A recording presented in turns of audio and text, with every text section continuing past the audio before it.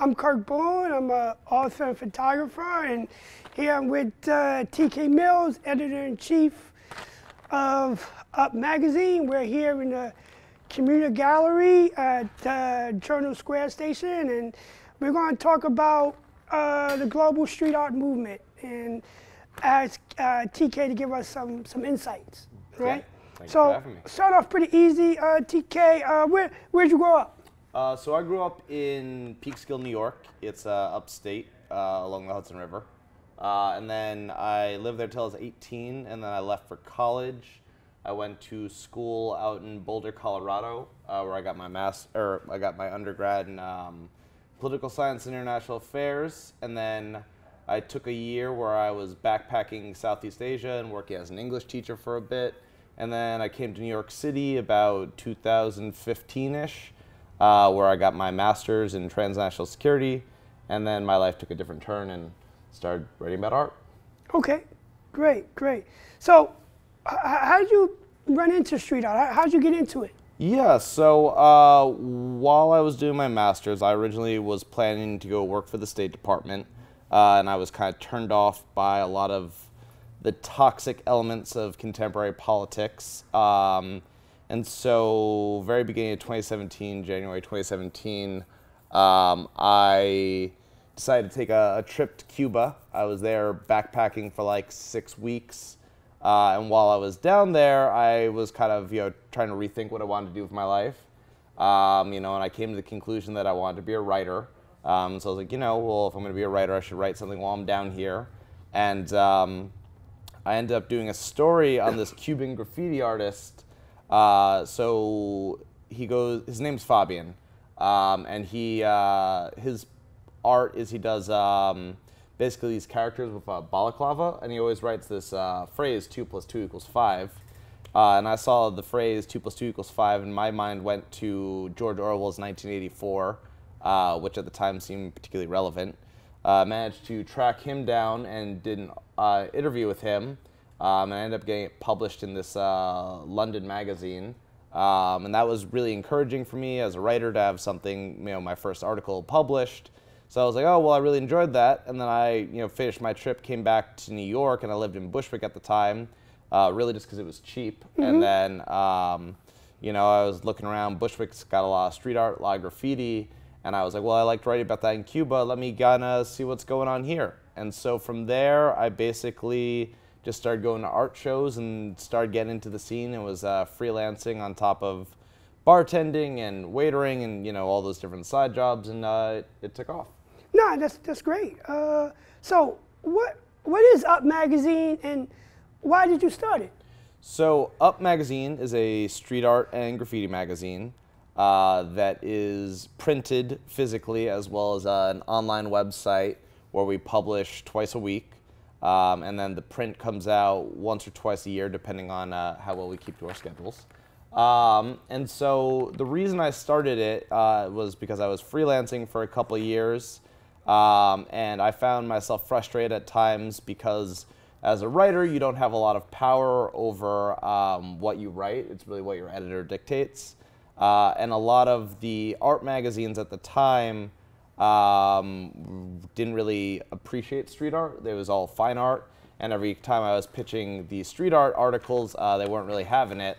And so, I was kind of looking for new avenues to sort of express myself and kind of cover what I wanted to cover.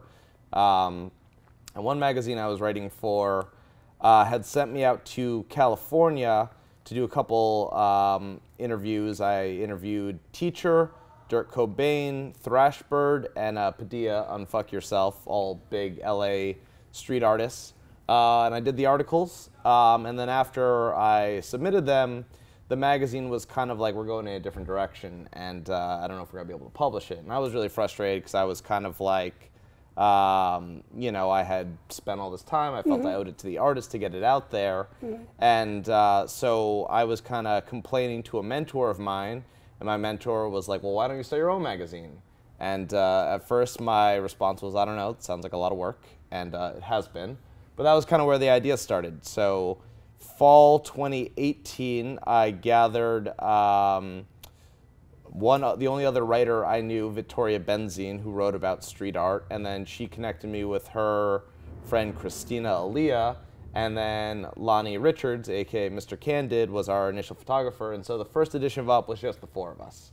And so basically, from the end of 2018 to like spring 2019, we would just meet like every day at my apartment, working on putting together all the content, getting everything together. And we ended up releasing it in spring, well actually I guess it was technically summer, June 20th, 2019. We printed 250 copies of the first issue, and it ended up selling out, which was really exciting and kind of unexpected. And so with that, it kind of gave us a lot of sort of confidence that there was like something to it. And so yeah. So what was in that first issue? Who are some of the artists you featured? So with Up, each of our print issues is themed. The first issue, the theme was money, and we decided to start with money because of the fact that it's always relevant. You know, there's the starving artist trope, and the relationship between art and money is always a complex one. So we decided to kind of investigate that, and we were recruiting artists that we felt kind of represented that money idea. So one of our initial headline artists was Sean Sullivan, Layer Cake. He's a very talented artist and something of a strong personality. Where's he based out of? He's from the Bronx. Well, he's from the Bronx and the Upper West Side, but he's based out of New York. He's New York, okay. Yeah. Most of the artists in the first issue were New York based, just because at the time we didn't really have the capacity to do too much more. But in the time that we've grown, we've now got articles from all over the world. But yeah, another artist that we ended up working with in our first issue, since we're in Jersey, I'll give a shout out, was Orange Lee. She actually works with Mana, or at least she did. I don't know if she still does.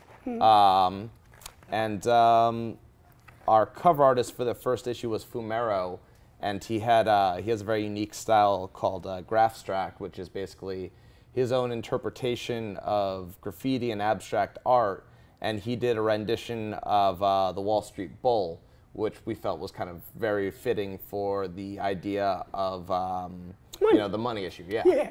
No, that's cool. So I have the second issue in my hand, and you mentioned that globally this street art is everywhere, right? Oh, totally. So reaching that audience could be quite difficult, even though it's there. Reaching it is another challenge. But I see in this issue you have Travel in Place, and you had some correspondence, right? One from London, Tokyo. I see Brazil, Chicago. What was that like putting this issue together? So truthfully, our second issue, Travel in Place, came together sort of organically after the June 2019 release of the first one. We worked tirelessly to get the second one out. We ended up releasing it in November 2019. But for that one was a lot of growing pains. It was sort of a Pyrrhic victory, so to speak. We got a lot of our writers sort of through a mix of word of mouth and reaching out.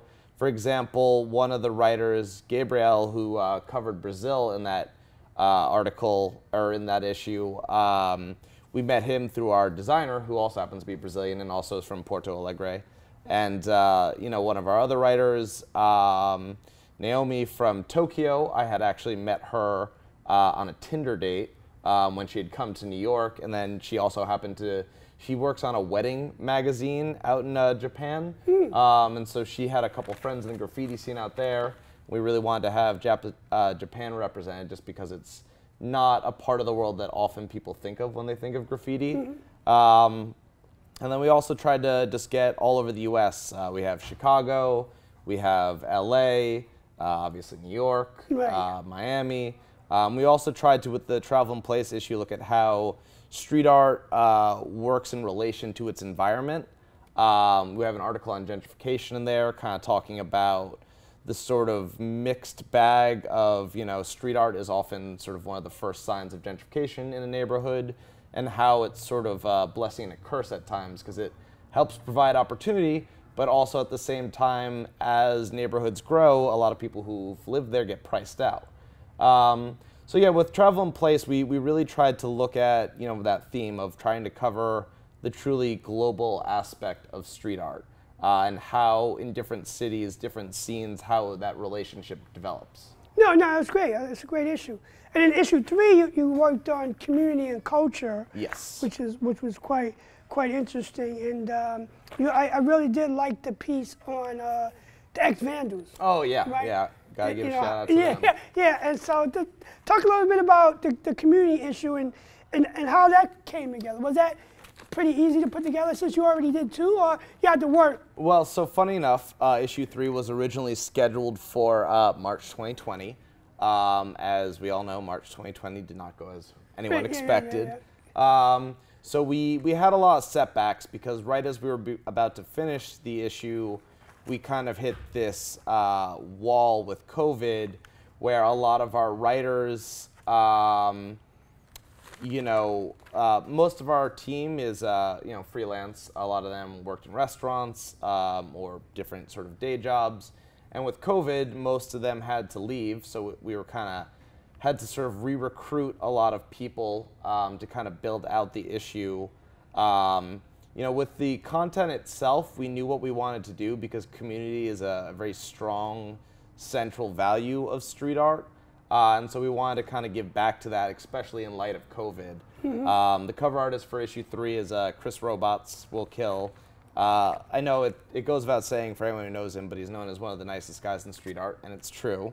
And so yeah, with the issue 3 cover, it was sort of bittersweet. So all of the names on the robot are people that are either in the issue or were, had a good relationship with Chris and he wanted to kind of shout them out. And all of the names in the background are actually artists who have passed away. And it got a little morbid at one point because Chris and I were going back and forth.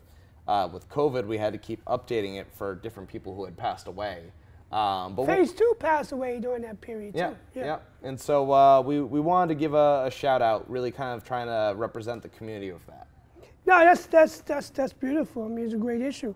So I kind of got introduced to street art through kind of like politics, which is this here. Yes, and our most recent yeah, issue. yeah. And so the political one, I mean, obviously some of my photos are featured in this. Yes. But I got involved with it through Black Lives Matter.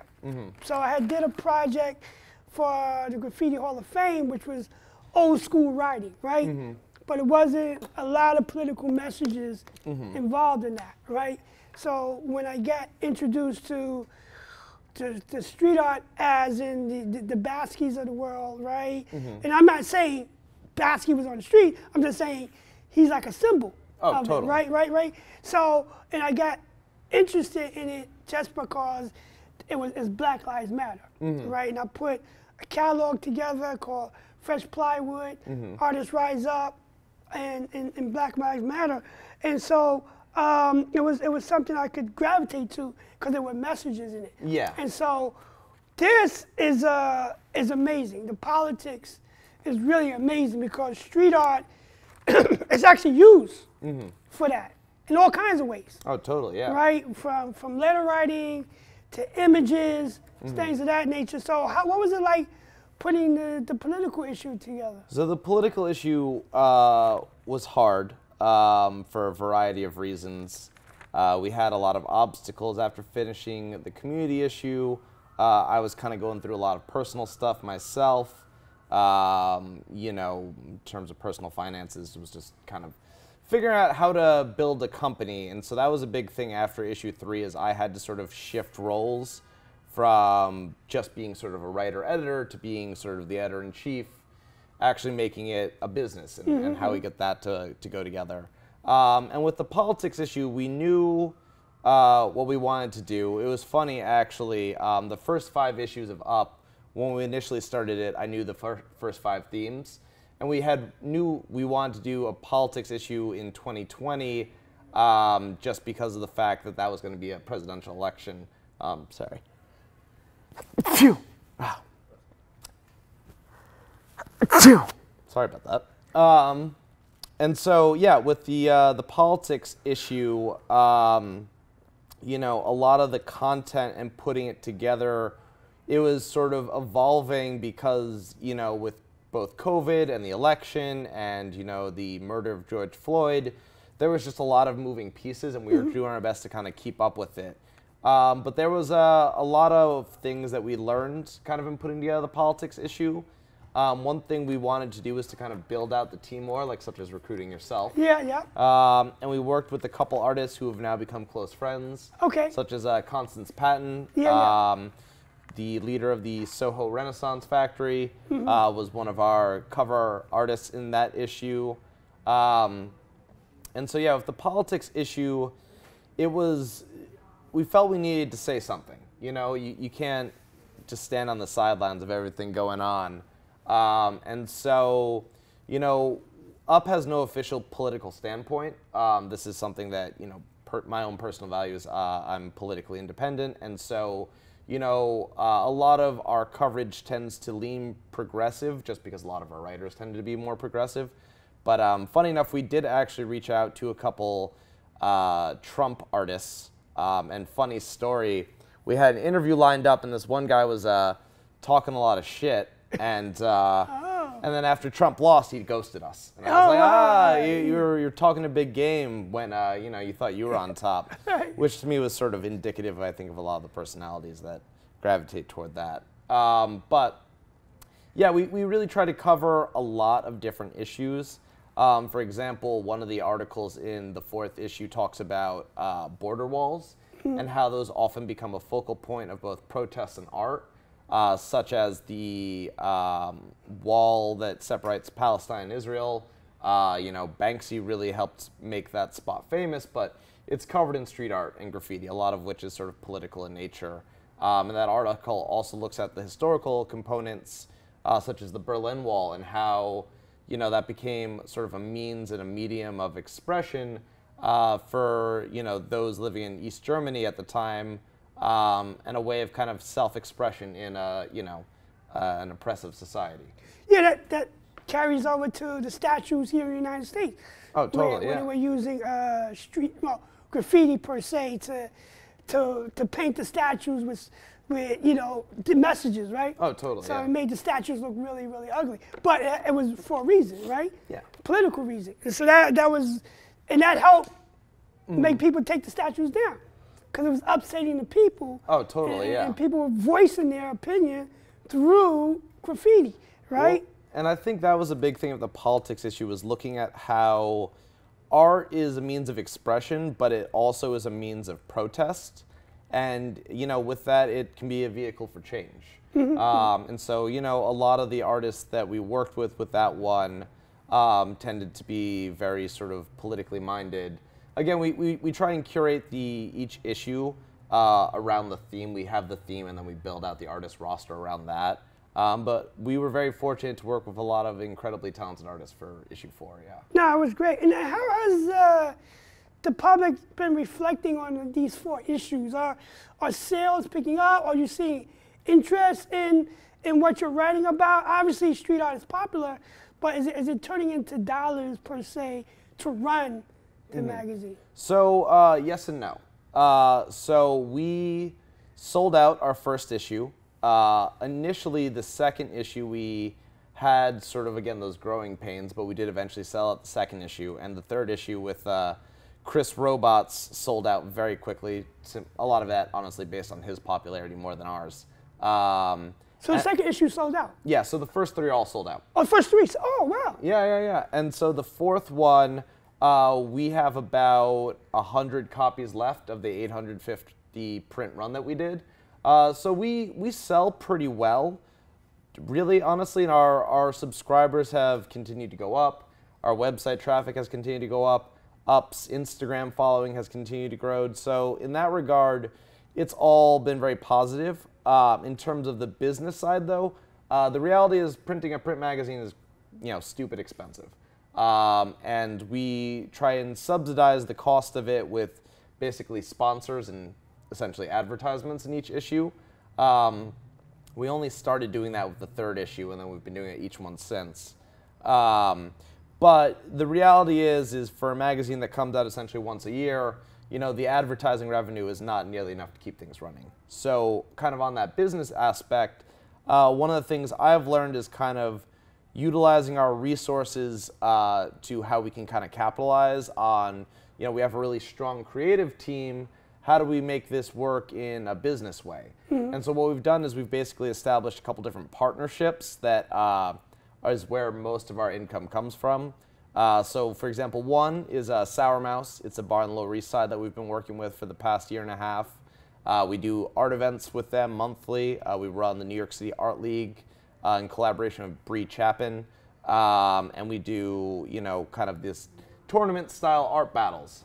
You were one of the judges for one. Yeah, that's right. Thank you. And so that's always a lot of fun. One of our other partners is actually another Jersey-based company, Mural Painter Inc. They're based out of Hoboken. And so they do commercial murals. They work for a lot of big companies like Lionsgate and Microsoft and, companies of that nature. And so a lot of these big companies, when they're looking to get sort of a commercial mural done, they tend to go to Mural Painter. And so for Mural Painter, what we do is a lot of their media. We do a lot of their photography and videography.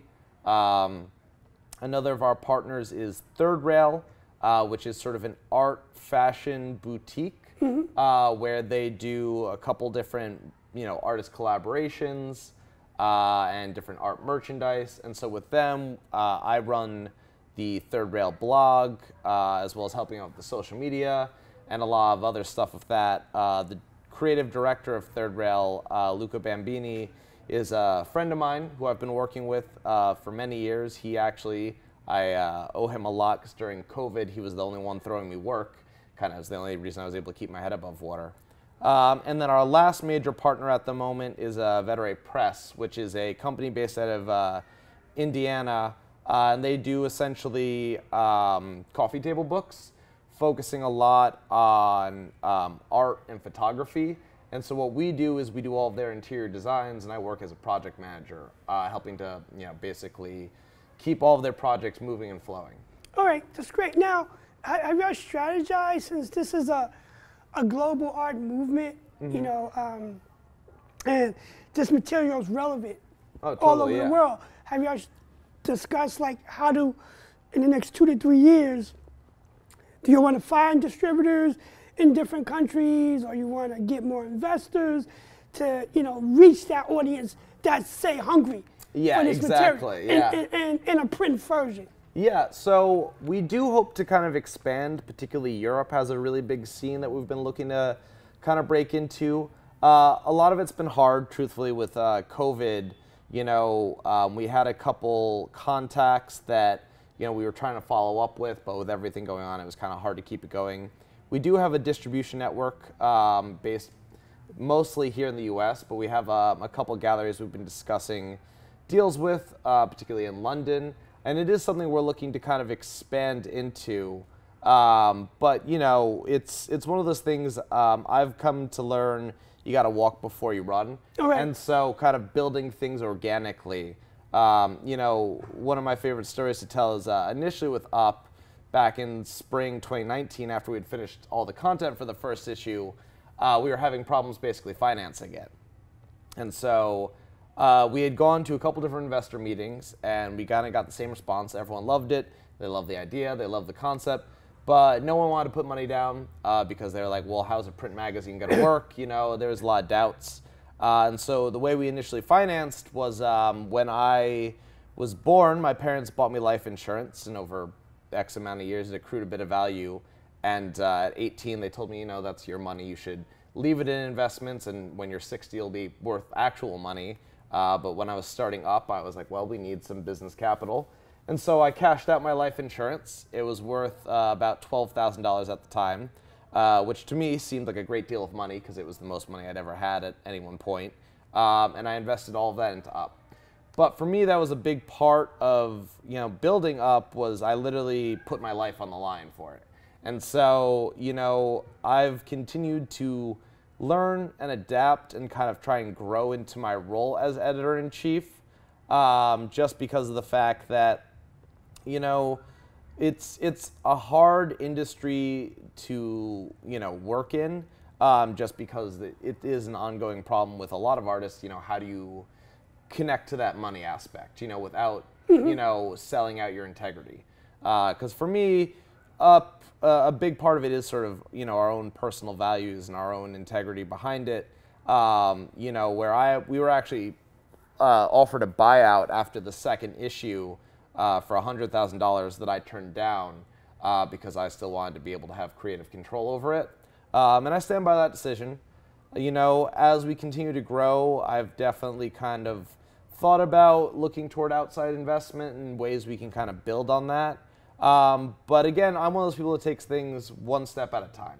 You know, a lot of my focus at present is we are currently finishing up issue 5, the theme of which is icons, and we're looking at probably a mid-May release.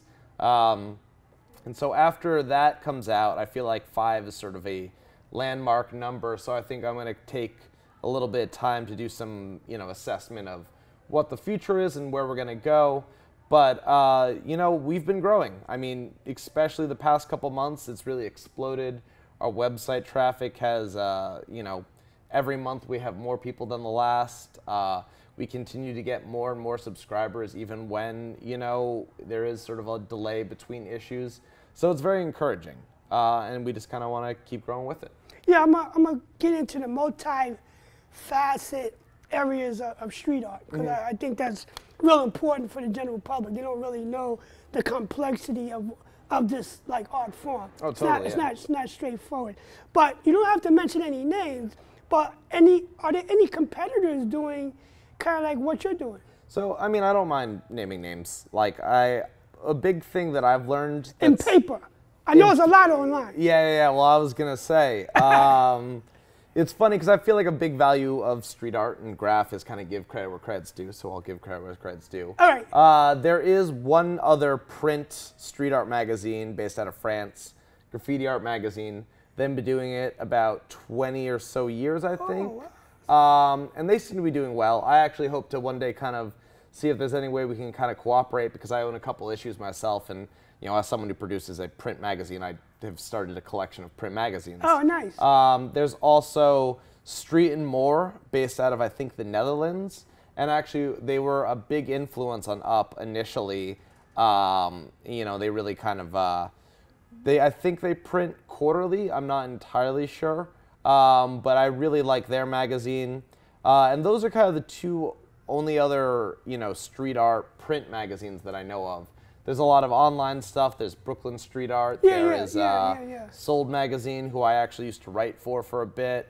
But in terms of print, I'm pretty sure it's the Street and More and Graffiti Art. But also they have like street magazines that cover exactly, street yeah. art. I have a section for it. Totally, yeah. And then there's like Juxtapose, which will cover street art. But the problem I have with you know, publications like Juxtapose or some of the bigger art magazines is oftentimes when they cover street art, it's really, they only do sort of the big names. And a big part of Up too, and one of the things we try and promote is, you know, Up in the name, it's about getting up, and it's also about people who are up and coming. And we really try and, you know, shine a light on artists that are still building their career, as opposed to just doing people who are already established. You know, not that there's any disrespect to those that kind of have established themselves, but, you know, with like respect to like Tristan Eaton, he doesn't need any more press. You know, he's already been written up 1,000,000 times. But there's other artists that are still building a name for themselves that, you know, we want to be able to shine a light on. Right. No, definitely. And I want to kind of break down that multifaceted part now. So street art's come a long way since the 1970s of tagging names to walls and putting works of art on subway trains in New York City, right?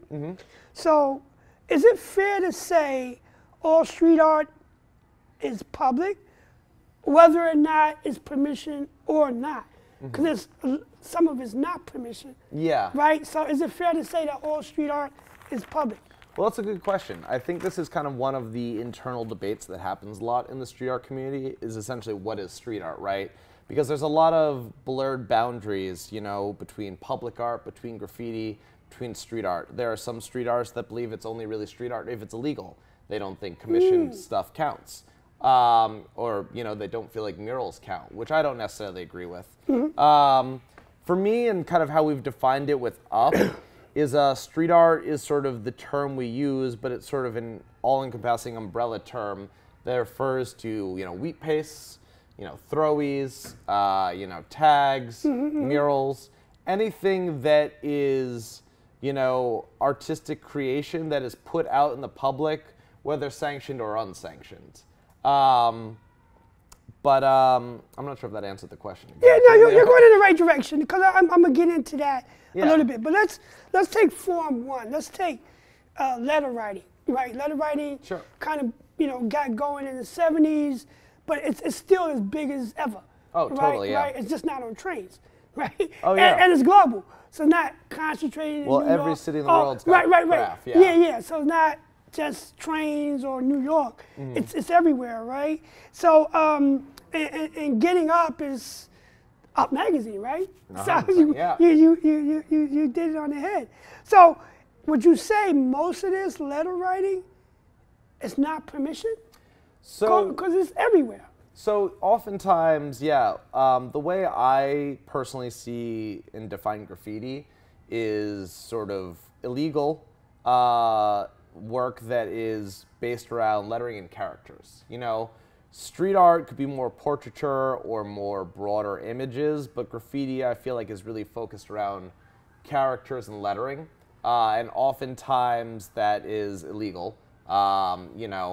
It's kind of one of those funny things, right? If a graffiti writer who gets up illegally then gets given a wall and does a wall in their style, is that not graffiti because of the fact that now that it's been sanctioned? It's one of those things that, the harder you try and define something, the more that you see, all definitions are a little fuzzy. Because if you're doing letter writing on a freight train, right? Are people going to call that street art per se? It could be, but myself, I see that more as a style writing, right? Yeah. Style writing, which is more of a term for that. And street art is a little more broader. But this tag writing, the name writing, is on a lot of surfaces, right? Oh, totally, yeah. Freight trains, buildings, windows. Yeah. It's everywhere. And generally, a lot of it's illegal. Oh, totally. But you cover it, Oh yeah, we cover graph. We make it a point to pay homage because without graffiti there wouldn't be street art, and that's the reality of it. So one of the things that actually one of my very first street art articles, I was writing an article on the Biggie Smalls mural in Bed-Stuy. I think it's on Bedford and Quincy. And I was writing an article basically about why was Biggie a character that so many people were painting. And in the course of writing this article, I ended up meeting Will Power of the X-Vandals. And I gotta give Will a shout out because really solid dude, really, really down-to-earth guy. But he was took me under his wing a little bit in the beginning and was giving me some advice. And he was like, yo, if you want to write about this, you gotta know the history. And I think that's a major part of it. And so I know some graffiti writers feel a way about street art because street art tends to get a little bit more public reception. It tends to get a little bit more praise. It's a little bit more middle class, versus graffiti is a much more insular community. You know what I mean? I feel like with graffiti, a lot of writers, because graffiti artists call themselves graffiti writers, Right. A lot of the writers, they're not doing it for the broader public. They're doing it for themselves and their community. Right, in their community. Right. Exactly. Right. And there is an overlap between the graffiti community and the street art community, but they are their own distinct subcultures. I think of graffiti and street art in ways as like cousins. They're not as close as siblings. I think that's a good word. Yeah, because they're related, but they are their own distinct realms. Yeah, because and I'm gonna like a lot of times the letter writing is they're using aliases, right?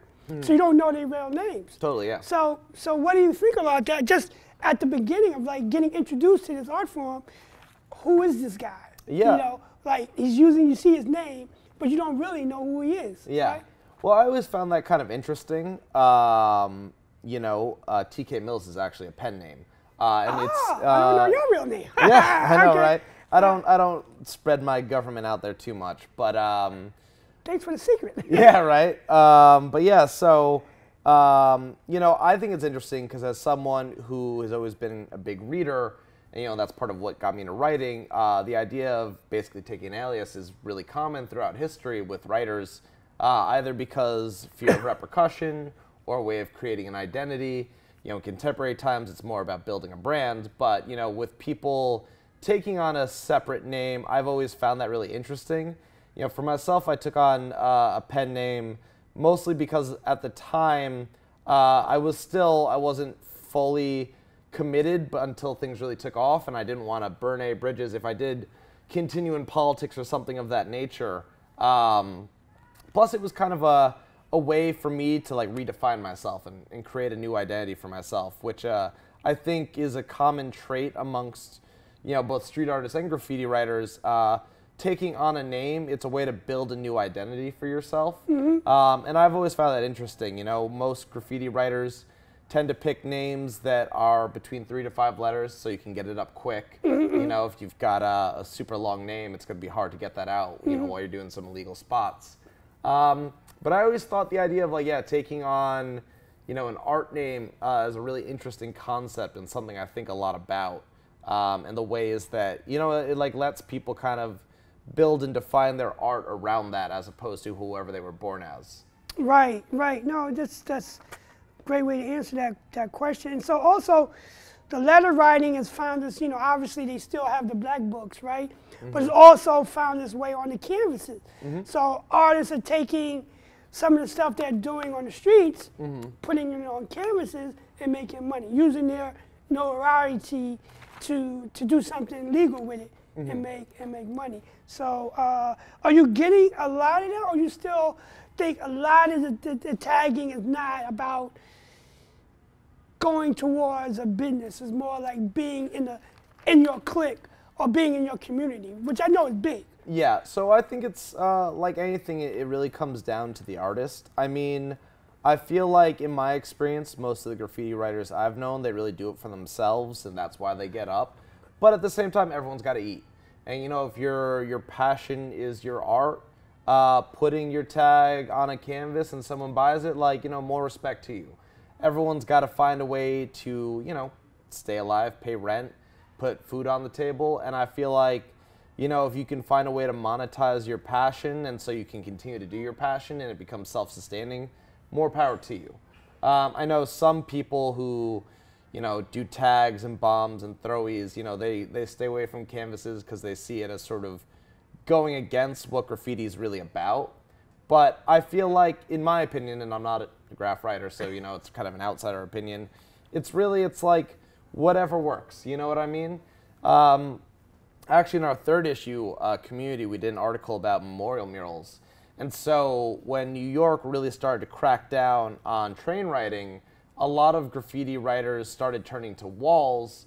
And with walls, a lot of people on the idea of trying to monetize started doing memorials, some of which was done as sort of a public service, but some of it was commissioned. So-and-so would be, killed and their family wanted to pay tribute, they would hire a graffiti writer to come in, paint their portrait on their wall, And so there's different ways to kind of build on that while staying true to the ethos of it. Right. And then they also have different styles. Are you good at, say, if you saw a piece, that's Miami style, or that's the style in Germany, or whatever? There's all these different styles. Totally, yeah. Are you able to navigate that? So there is some things that now that I'm familiar enough with the scene, I can recognize most artists on site and be able to tell you where they're from. But this is actually something I've talked with a lot of both artists and graph writers, where style used to be very localized. A lot of people who get into graffiti, it kind of comes through a mentor sort of form where it was always like, you had an uncle or like a friend's older brother that kind of showed you what was up, and that was how you got into it. And that was how you learned, and that's how kind of styles got localized, because you were always learning from people in the community. With the internet, I think that's kind of shifted a bit. Now, you can learn techniques from anyone, from anywhere. And so I feel like some of those, regional differences are not as delineated as they once were. Yeah. It's getting blurred. But there are people that, do things in a certain distinctive way. I feel like, if you look at like New York graph, There's a lot of people who go real heavy with the lettering, with like chrome and black, you know, versus I know in LA I've seen a lot of people that work with like red paint. And that might just be, you know, something I've noticed through my own personal observations. I don't know how accurate that is. But yeah, I've learned that while there was a lot of distinctions, and they still are, with the internet, it's with everything that the internet has done, it's made things a little less defined. Well, I think it's interesting, like when I see the LA style lettering, the Hispanic kind of lettering, that's so distinct that you kind of have an idea that comes from the Latin culture, right? Yeah. Versus bubble letters is everywhere. Oh yeah. But that LA style with the Latin lettering that's distinct. Yeah, like the little flares people put on stuff too, you know? Yeah, right, the flares as well. Yeah, so I know we're talking about street art, but I want to use it maybe in this context because I broke this up into letter writing, street art, kind of like as a global form, and then I'll make murals last. Okay. All right, so street art as this global form is very expansive. From wheat pasting could be really magnificent art. Just that they put it on paper, posters, and they put it on walls. So that's real expansive in terms of using the art form in that kind of way. Now, wheat pasting would you say that's most of it's non-permission or some of it's permission? I haven't really seen a lot of people talk about wheat pasting as permission. Yeah, so with wheat paste, and this is speaking mostly on the New York community, a lot of it is illegal, but it's sort of there's an interesting thing. I was actually having a discussion with a local New York artist, Sack 6, who was a big wheat paster, about this because you go around the city, you see on all the construction sites, not only is there art, there's also a lot of wheat pasted ads, which are also illegal. But it's very rare for the city to come down on advertisers versus sometimes they'll come down hard on artists. So with wheat paste, it does tend to be illegal. I mean, there's some people who do it legally, but usually a big part of the appeal with wheat paste is you can do a complex design, print it out, and then it takes, 30 seconds to glue it up. So it's a way to kind of get your message out quickly versus when something is legal, you typically have more time to work on it, and so I feel like that kind of lends itself to muralism because you can really build and develop it more. Right. You have more time to do it. Exactly. And in some cases, we'll get into it, they're getting paid to do it. Right? Exactly. So, but that's interesting because you could spend a lot of time making an art piece, and wheat pasting is pretty easy to put up. You just got to find the spot. Exactly. So that's very dynamic. That in that space, and are there Sack 60 is pretty prolific, but are there other artists that's in that space that you can kind of mention, and whether you guys are going to do maybe a wheat pasting issue, which would be quite interesting. Yeah, so I don't know if we'll do a wheat pasting issue, though there is an issue I think we're planning called, the focus would be about the craft, and it would really look at the different forms and mediums of street art, and wheat pasting obviously being one of them. Another wheat paster I would shout out, I think she's the queen of New York City wheat paste, is Phoebe New York. Okay. She gets up everywhere. Even before I was really in the street art scene, I was seeing Phoebe's, and she has sort of a small character, and her wheat paste tend to be smaller, but she gets up on telephone poles, she gets up on mailboxes, she gets up everywhere. I think I've seen her work in basically every city, or every borough, except maybe Staten, but Staten's always its own thing. But she gets up like crazy. I know another wheat paster I'll give a shout out to. He's not as active as he used to be, but Kafka. Kafka was someone that I used to see a lot. Another one, Fireflower, is one of my favorite artists and a friend who's a very talented wheat paster. But I find wheat pasters, oftentimes when people are kind of getting into street art, kind of the gateway drug is stickers. Because stickers I was going to ask you about stickers, yeah. Stickers, very easy to produce, very easy to get up, you can do it subtly, there's not as much of a threat or a risk of getting caught. A lot of times then people evolve from stickers to wheat paste. because again, you can have time to develop it before you actually go out and put it on the street. And then, you know, after that is, you know, throwies, bombing, murals, and working with spray cans. So the stickers are pretty hard to follow. I mean, me, myself. I mean, there's a million stickers. Yeah, there's so many sticker artists. Yeah. I can't follow sticker art. That's just, it's too complicated, man. Oh, yeah. But also in street art, we see the explosion of artists who were getting up in the streets, but now they're making money. So, you know, you got the Baskis or Mr. Brainwash, right? And they come from that community. And now it's like big business. And so how do you see, there's nothing wrong with some of these artists making big money. It's great, you know, but there's so many artists that's not. So is there like a divide in terms of, or it's just pure competition? So Michael Jordan's in basketball, he's a star, and whereas like a Mr. Brainwash was a star, or something on that caliber. So there is a certain level of competition. I mean, I feel like a lot of art is a certain level of ego, and with ego there is that sort of competitive element. But I think most artists within the street art realm are very supportive. There's a really strong community. People are always trying to teach each other, work together. So I don't think there's necessarily a competition aspect in that regard. But in terms of the divide between those that are making it and those that are still working how to, you know, essentially make it work financially, a lot of it comes down to hustle, you know, and a lot of it comes down to who you know. There are artists that are incredibly talented that never profit financially just because they don't have that sort of business smarts. And then there are other artists that I think are maybe not the most talented technically, but they just have something that connects with an audience and they can sell really well. I'll actually say, so, you know, there's an artist, Hectad, who's very famous for his hearts. And I remember I was sitting down with him once, and, you know, there are people, I mean, like any community, you know, people talk shit. And there are people I've heard talk shit on Hectad because he does hearts. But he also can do a lot of graph. I mean, he's been in the game like, you know, 20, 30 years. I think he got started in the 80s. And so, you know, I remember talking to him once, like, well, why hearts? You know, you can do all this stuff, why hearts? And he's like, well, that's what people like. That's what people gravitate to. That's what connects. And, you know, again, nothing but respect for people who find a way to make it work. You know, I feel like that is a pressure that happens in any creative industry, is when you find something that's very saleable, how do you continue to kind of express yourself creatively when, you know, your audience kind of expects a certain style?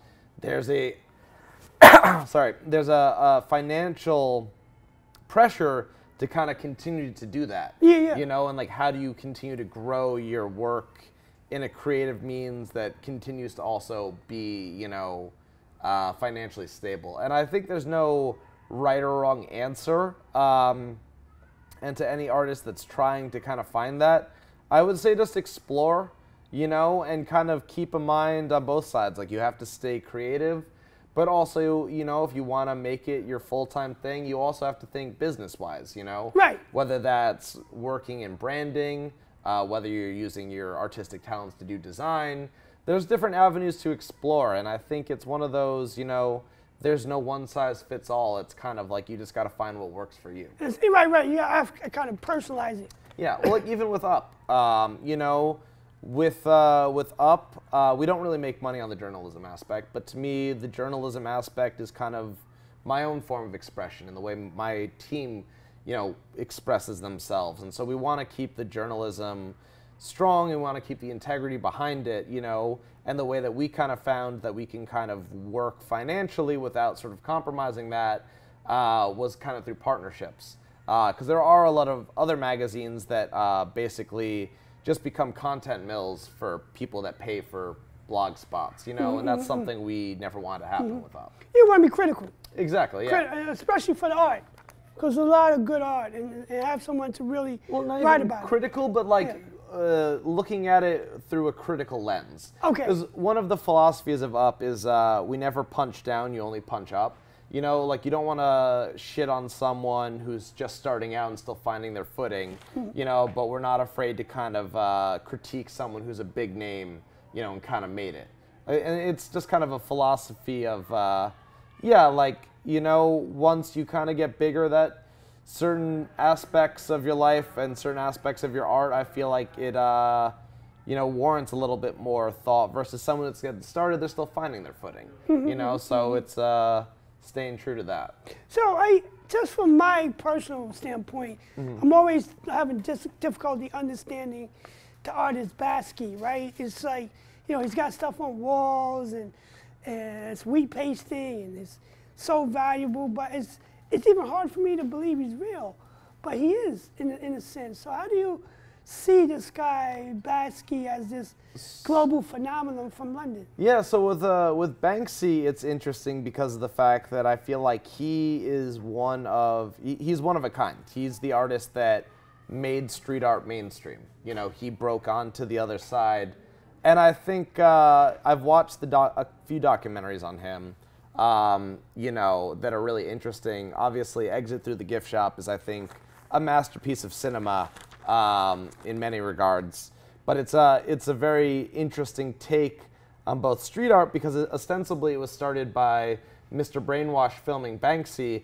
And then as Banksy kind of started working with him, like, this guy's a little bit of a loon, he kind of takes the camera and shifts it and looks at, Mr. Brainwash as someone who wasn't really an artist in the traditional sense, but thanks to sort of the network he was in, was able to become very successful. And it's kind of like, this artist who isn't really technically talented is now selling well. And so it's kind of like, well, what does that actually mean of the art? Right. And I think Banksy is very clever with what he does. Like there was the time he came to New York and he hired someone to sell original pieces of his work that are probably worth thousands, if not millions at this point, and people were buying them for like 10, 20 bucks, because it just looked like some knockoff. Right, yeah. And I thought that was a really clever way of kind of critiquing the entire financial institution around street art. But yeah, I mean, Banksy is one of the biggest artists in the world today that's still alive. He works a lot with Pest Control, which is basically his company. He has a team that he works with, and this is common for a lot of artists that I think when they hit it big, they kind of build a team around them because it's hard to do everything yourself. Shepard Fairey's like that too, right? Exactly, yeah. Well, I will say with Shepard Fairey, one thing that gives me a lot of respect for Shepard is although he's got a team, I know he's always out painting his own stuff as well. Like I remember a couple years back I was in Denver and he was there for Crush Walls. It was a mural festival out there in Denver. And, he had a team. He was doing probably like a 6-story building. And he had a team that was helping him, but he was up there on the lift too. He was painting as well. And it's funny, I always think of Shepard Fairey and Banksy as almost like the Superman, Batman of street art because, the two biggest names, they're the two of the biggest icons of the scene. And, Shepard Fairey is very outspoken. He's publicly out. His face is out there, his name. He came a long way from the Obey stickers, but he also uses his art to do a lot of good. Like he does a lot of activism, he does a lot of charity events, and he kind of, puts himself out there versus Banksy kind of in the Batman light is, very much in the shadows, Yeah. A Banksy will just go up one day and all of a sudden it's like, oh wow, now this wall is like something super special that's kind of out there. Yeah. So it's interesting. I feel like he's, the differences between the two, and I don't know if they're familiar with one another. I've never met either personally, at least not yet. Yeah. But I think it's really interesting, in the different ways and approaches that they take to the medium. Yeah, they're totally different styles. Yeah. Totally different styles, but really that market is just growing and growing and growing. Totally, yeah. So I think the next generation coming up is going to be a great opportunity for them, and so 100%. It's going to be good for young artists coming up. So let's get into mural art because this is what this show is a photograph. It's the Jersey it's City a mural Fest, festival, yep. right? And so I want to maybe concentrate more on the permission side because the permission side. It's a money side, right? Yeah. And they're hiring these artists to paint large-scale murals, right? And so that's the business side. So you have that street art where the celebrities in street art, Baskis and Shepard Ferries, they make money. But there's a whole growing movement that I'm seeing as a photographer. Like, these names are incredible, and the types of walls they are painting is just so incredible. So how do you see in terms of Up Magazine and this mural art movement? Because you actually represent a company that's doing commercial murals as well, right? Yeah, it's interesting because, you know, with like Mural Painter Inc., one of our partners, they do commercial murals, which are basically hand-painted advertisements, which is a little bit different, I think, than, you know, sanctioned walls, but this is still creative art. You know what I mean? Right. So there's a little bit of a difference there. But, yeah, it's one of those that as the scene grows and as the community grows, the opportunities grow with it. And there are a lot of ways, I think, for artists that can kind of build on it. You know, there are artists who get commissioned to paint walls, or artists that build a name for themselves on their walls and then sell their canvases. But I think that there's a lot of opportunities. And with, you know, muralism as sort of a subsect of street art, it's arguably the most popular form because it's the most out there, and I feel like street art is very approachable. I honestly think one of the biggest reasons that muralism has grown so much has been thanks to social media like Instagram. And all social media is sort of a double-edged sword, you know, with all of the shit that comes with it. But with, you know, Instagram, it allowed people to reach a wider audience. You know, art that is sort of beautiful is obviously very picturesque. Right. A lot of people take selfies or photos of art, and it creates a different level of public engagement where people kind of can connect to the art and connect to the artist and like have a relationship with walls, you know? I mean, there are walls that I've walked by that are murals, and I'll walk by and it's always really interesting, and then I'm always like disappointed if like, you know, it gets painted over or something happens. You know, you build a connection to murals, and it's funny, even like, you know, I've lived in Bushwick for a while, and it's like, there are certain spots and certain murals that like I almost know them better than the street names, and like those are my landmarks. You know, I'm like, oh, okay, that one's near the Menace and Reza. Oh, that pizza shop's over down by, you know, whoever. You know what I mean? Yeah. No, there's a growing movement that I see among these young artists who may be tagging their names, but they want to grow to be mural artists, right? So, you know, Crash came out of the Subway era, and now he's a gigantic, like, mural artist. Oh yeah, Crash is a big name. Yeah, it's amazing. So you've traveled, and you've seen these mural festivals, and so how do you see that in terms of, you know, this community, and maybe Up Magazine participating in that? Maybe they're hosting a festival, or how do you see Up positioning himself in the mural festival? Because I saw you down in Miami, yes, right, and you was in Mexico, right? So what do you see as far as the mural art movement and where Up Magazine could fit in? Yeah, with I mean, with Up, we try and cover everything that's in the street art realm, and obviously mural festivals are a major part of that.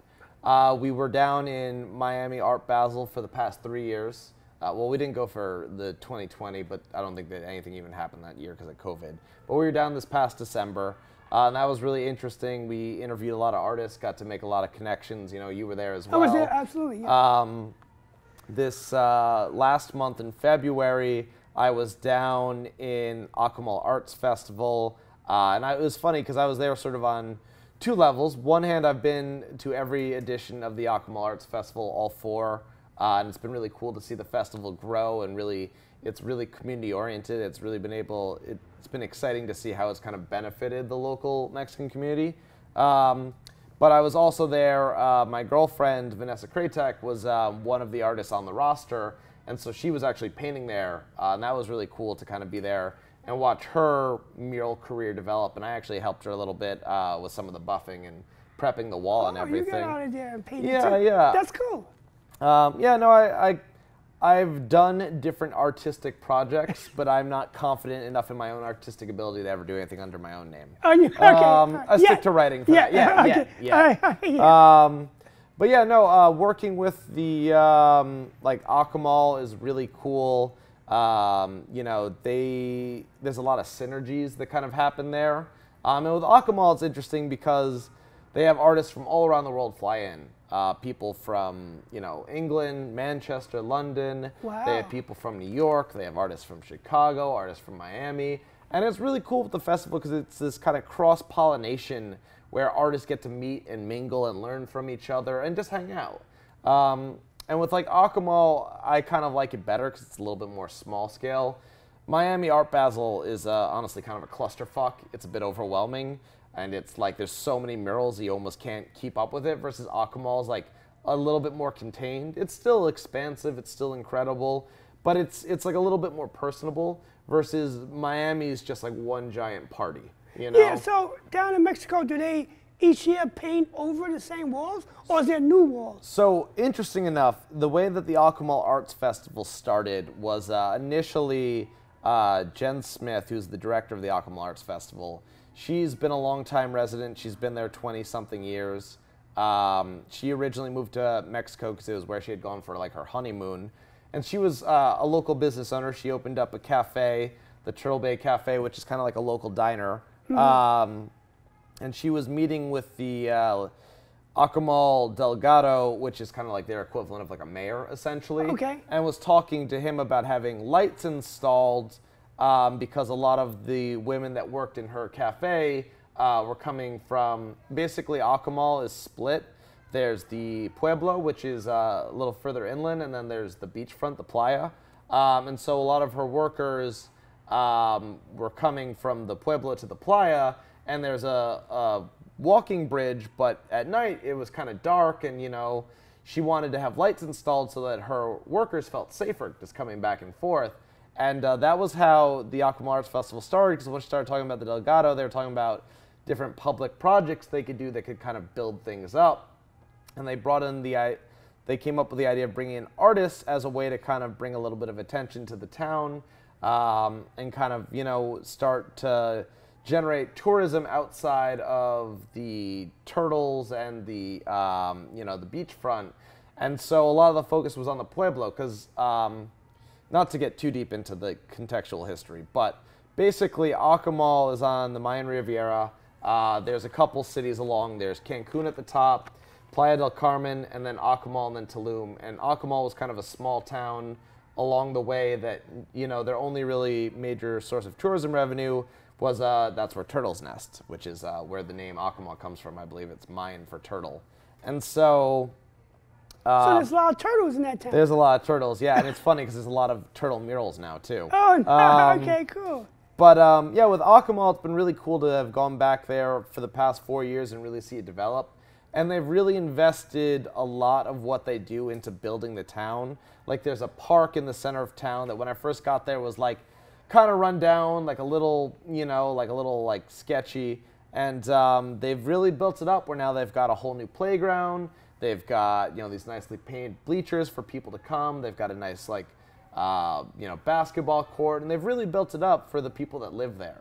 And that was actually one of the articles in the Travel and Place issue was about Akamal, and that was kind of, to me, Akamal is an example of beautification rather than gentrification, because gentrification tends to have certain exploitative connotations, versus beautification is more, you're literally beautifying a town with art, and through that, you know, it creates a more dynamic and positive presence that I feel like has a sort of energy that grows, if you know what I mean. No, it's great. And is it funded by the city or? No, so it's basically it's a nonprofit. They don't really make any money from it. They just try and basically bring in sponsors to cover the cost of paint. They work a lot with local residents to host artists. Actually, one of our partners, Third Rail, is one of the sponsors for the Akamal Arts Festival. This year they also had Hublot, which is like a watch company, helped bring in, put some money down, and they helped fund it. They did like a whole campaign where they had like a Mayan-inspired watch, and they had a local artist do like the watch design and do a mural and tie it in with it. But yeah, I would definitely look to Akamal as like an example of like the best of what an art festival can be. Yeah, I mean, it's great. And so they're paying for artist flight, though, right? So there's funding for the artists. So no. So the kind of shtick with Akamal is artists have to fund their own flight, but all of your lodging and all of your food is taken care of, and all of your paint, which is pretty major cost. It's not a bad deal. And yeah, and honestly, it's worth it because it's it's whatever. I think my flight this year was like $300 round trip, and then it's like you're basically staying for free for like a week. Okay. So it's definitely worth it. Okay. And it's just always really good energy too. Yeah, I know Jersey City, I do believe 95% of the 75 artists got paid. Oh, that's cool. That. Yeah. That Well, that's a big thing too. Yeah. I think in the community, it's like, with painting murals, it's like, what are you doing it for? And this isn't begrudging artists; it's getting paid, because honestly, getting paid is a big part of it. But with like Akamal, the focus really is on the community, and it's kind of like the reason people come in is to like have that interaction. Because there's some festivals where you come in, you paint, you never see anyone that actually lives there. You kind of just do your thing and go. Versus right. in Akamal, you're literally painting on like people's houses. You get to know them, you get to like hang out. There's a social element. Yeah, and so they really kind of lean into the community aspect. No, that's beautiful. And so we just went through 3 different categories of street art, and that's how complex it is, right? So it's great to get in depth into this movement and to kind of see it grow. But since I'm a photographer, how do you see photography playing a role in this movement? I know in the 70s, photography documented it, and the only reason they know about these subway cars because they were photographs. Yeah. Well, so how do you see it today? So street art is by nature ephemeral. You know what I mean? You paint a wall, but whether it gets painted over, whether that wall gets destroyed, or whether it just gets wrecked by, rain and bad weather, it's ephemeral. Most murals don't last forever, especially true of like wheat paste and other forms of street art. So I feel like the role of the documentarian in the street art community is really important. I mean, a big part of how street art and graffiti went global was through actually the photographers. So Martha Cooper and Henry Chalfant put together this book, Subway Art, right? That I love. It's like a classic. I forget the exact year, but it was basically documenting all of the art on the subways, and they had all the big names back in the day, like Dondi and whoever, and they put out the book. And what was funny is actually the book got, in the United States, like it kind of flopped, like it didn't really sell well, and they thought it was a failure. And then copies ended up getting, basically smuggled into Europe and South America. And, artists in these other countries, it was their first exposure because this is before the internet, so you didn't see it unless you saw it. Right. And so it really opened up this world of possibilities to artists in all these other nations. I remember, I think it was in the Martha Cooper documentary where Os Gimos, who are 2 really big artists from, I believe, Brazil, talked about how reading subway art was a major influence on them. Like, oh wow, like there's a lot you can do with this, and there's a lot you can do with spray paint. So I feel like photographers play a really essential role in helping to, document as well as build the community. And in the age of social media, it really helps artists grow because it's, people taking photographs of your work and tagging you that you can build a following. And once you have that following, you can start to build a business around it. So I feel photographers, they play an essential part. I mean, even in Up, when we started, we were really a writer's magazine. Most of 3/4 of the initial group of Up were writers, not photographers. And one of the things we learned is that, you could write about art, but to really fully capture it, obviously you need good photos. And so one of the things we've done with each issue of the magazine is to try and build more and more photo galleries into it, as you yourself have contributed. I'm contributing. Yes. Yes. Yeah. So it's a pleasure. Yeah. But no, I mean, me as a photographer, I'm in the space, and there's a lot of legal stuff going on now with artists and photographers and how photographers use the photos of the art. Yeah. I won't spend a lot of time on it, but I'm running into that. No, totally. And I feel like it's one of those things, right, where it's hard when your creative medium is based around someone else's medium. You know what I mean? Like, but I feel like as a photographer, you bring in your own creative element, right? Whether that's through angles or through like what you choose to capture and how you focus. That's a major part of it, you know, because it's one of those things like, okay, you just take a photo of a wall, sure, but like taking a photo with certain lighting or certain angles that creates that own creative element, yeah, oh, sure, you know? Sure. And it's the same with writing as well, you know? We're an art magazine, we do art journalism, we write about artists, and so it's kind of like, you know, we're building off of what someone else is doing, but we kind of bring our own element into it that makes an article an art in itself, you know? And with Up, you know, it's a magazine, but really it's a book. I mean, all of the issues are basically meant to be read cover to cover, because the way we curate it very heavily from, you know, beginning to end, including even just like the article order, we try and put a flow to it, you know? Right. So there's different ways of kind of making something that is not inherently creative, creative and aesthetic, you know? No, it's interesting because, you know, I always think like, okay, if it's on the street and it's in the public, how do you police photographs?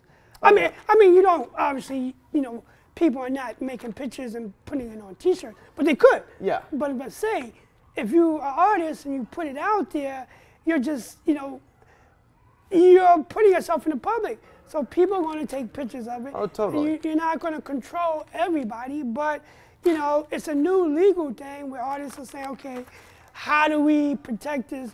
But you're in the public, and it's really hard for me to see, like, how do you do it?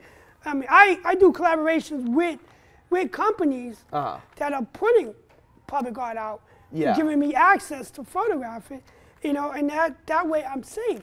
Yeah. But to me, it's like, okay, I'm not going to go too far. So I'm not going to photograph tagging, right? Because it's too wild. I don't want any.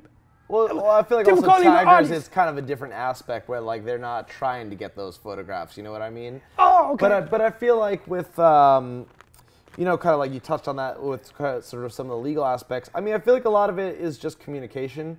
Like even artists, when we feature their photos in our issues, you know, we always give them a heads up. I mean, a lot of the artists that we work with are some of my close friends at this point, and it's really, I feel like the difference is just being like, hey, you cool with this? Like communicating and having kind of that communal aspect is what makes it different. I feel like the reason people are, at least a lot of artists are concerned with some of the legal aspects is because you have some, you know, big companies like, I think it was, I don't want to get hit with slander for naming the wrong company, but there are companies out there that will film like basically an advertisement, like a full $1 million campaign advertisement, where they feature murals as a prominent part of the campaign. And not only do they not pay the artist, they also don't give credit. And that's kind of exploitative, you know what I mean? Like, but there is, like you said, it's like you put something out there, you can only have so much ego because once it's public and it's in the public domain, you don't have that control. You don't have the control, But I feel like the answer really is just, again, it's community. And like I said before, it's about giving credit where credit's due, you know? If you can't financially provide, at least making sure that like you credit the artist. So someone who's interested in that art can find them and then buy one of their T-shirts or buy one of their canvases or whatever, you know? Like building on that. Okay, so photography really has a great role in the art form. Oh, totally, yeah. Yeah, all right, this is great. So do you want to say anything, well, any questions before I wrap it up? Yeah, please, if you guys. Okay. No question? I want to give a shout out to the whole Up Mag team. Although I am sort of the face and the editor-in-chief, you know, it really, Up wouldn't exist without all of our contributors. Shout out to all the artists we've worked with. And I don't know when this video is going up, but we're looking at May for the release of our next issue, issue 5, Icons. And that one's going to be pretty exciting because it looks at the way that art and iconography are interrelated. But yeah. Yeah, no, thank you, TK. It's been great. And so I appreciate it. Yeah, thanks, man. man. Thanks.